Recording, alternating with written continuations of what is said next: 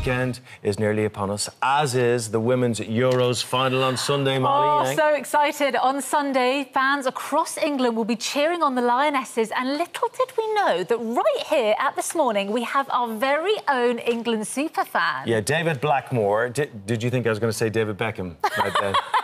Very nearly. He's as good looking as David Beckham. He is one of our news reporters. He's been following the Lionesses throughout the whole tournament. Yes, and David is well known in our office for keeping up with his social media posts. He's been documenting his England journey so far. And we're going to have a little peek into it, OK? So here he is at the game against Norway, having a grand time. Very good. Here he is at the quarter-finals. And a brilliant semi-final win against Sweden. He'd enjoyed himself there. And, of course, he's off to the final this weekend. So we thought, who better to visit England's most patriotic street than our most patriotic of team members? Good morning, David. Tell us whereabouts you are right now.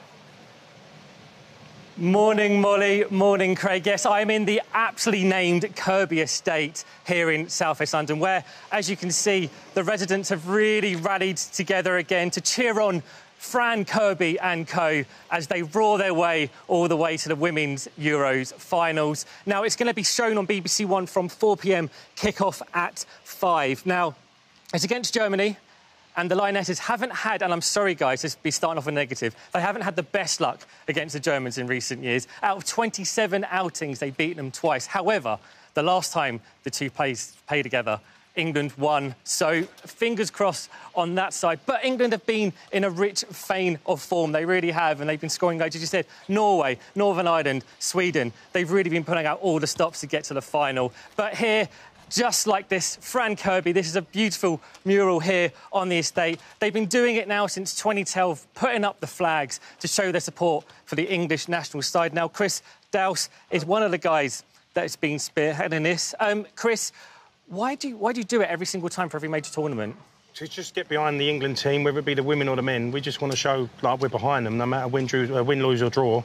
We want them to do their best, and hopefully we can inspire them a little bit further to the competition. Yeah, and how great is it you've got Fran Kirby mural on the Kirby estate as well? We was lucky enough to get Mer Walls down here to do it for us, but I'll tell you what, it's an absolute masterpiece. We're so this I don't think we can ever beat this now. Yeah, and on Sunday you've got the big screen, haven't you? It's going to be showing the game. You've got barbecue, bouncy castle. It's going to be a real community event. Yep. How is everyone feeling? Do you think we're going to bring it home? Well, it's coming home. I said it before. It's coming home. We're going to win, and I think we're going to win about 3-1. 3-1 confident. Well, we're going to do the mural in a sec, but just before we do, I wanted to speak to some of the guys that we got down here today. So we've got the Woolworth Wanderers under-11s. You've been playing some great football today, and we've got Rosie and Molly here as well. Now, you guys know what it's all about when it comes to this transition in football. Just paint the picture, really, from when you started playing, you know, arguing with boys in the playground about whether to play, to where we are today, which is, you know, we went to the Manchester game, 70,000 people in there. I mean, it's amazing, isn't it? Oh, it's uncomparable, and I think having lived and played through the transition of women's football that we're seeing today is absolutely amazing. I think for us, if you even try and compare the exposure back then to how it is now, you can't. Like right now, girls, you'll probably agree with me, you can't turn on your telly or walk down a road without seeing a lioness on a billboard or an advert. It's unreal, and that's what we want to see. And off the back of that exposure, record-breaking crowds, record-breaking attendances, and that is the point of the game. And listen, numbers speak for themselves. Women's football is definitely here to stay. Yeah, and Rosie, for you, what do you think the impact's going to be, like, today, tomorrow? And, you know, for these girls, it's going to be another 10 years, maybe, before they start breaking through into, like, the professional game. Yeah, definitely. Listen, I think the impact has been the fact that the stigma has changed around the women's game. Right? And I think that's so important, and we have the Euros to thank for that. These young girls now have clear, visible role models to look up to. So if you want to go on to be professional footballers, there's a clear pathway to take, and I think that's so important. And then I just think it's about building on this momentum that we've created and taking it forward. That's what it's about. And you both, Molly, you've been involved in training the next generation. Have you seen a real big surge of people coming forward to want to interest in playing? Yeah, no, I mean, we own our own football academy called Level 7 Academy, and that's a real passion project for us. It's really important that we continue to leave a legacy for aspiring young girls like these ones standing around us. And the influx we've had since the Euros has been phenomenal, and I hope that for other organisations and academies out there, it's the same. Yeah, and Jasmine, coming to you now, who is your favourite England player?